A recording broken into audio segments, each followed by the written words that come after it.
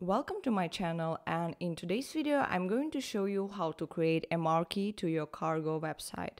I decided to make a series of short videos about Cargo Collective website builder and especially about code customizations because when I started working with Cargo I couldn't find any tutorials about some special features or any code customizations, so I thought that it might be useful. Let's start with creating a new page. Then you need to pin it. And let's also fix it above all pages. Then go there and let's give it a name.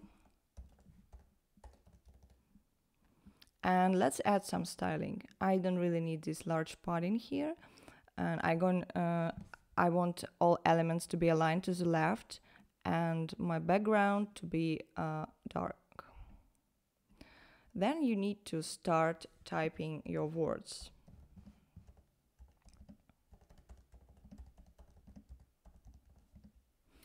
I'm just going to copy this line and paste it multiple times.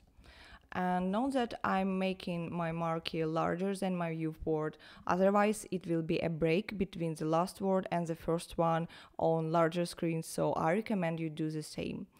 Then you need to select all text and click this ABC icon.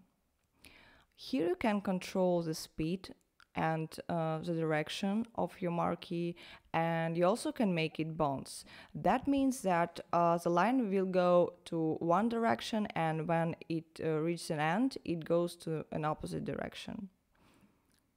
Let's keep it like that.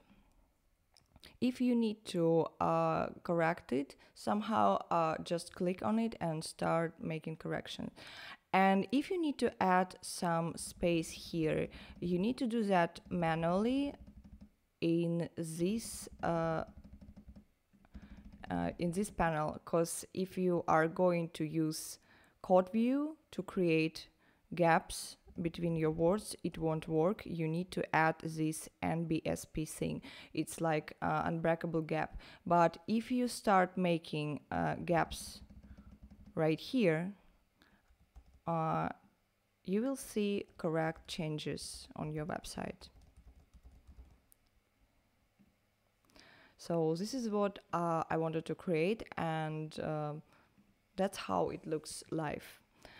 Thank you for watching, and follow my channel to get more tips about Cargo Collective and other building platforms and code customizations.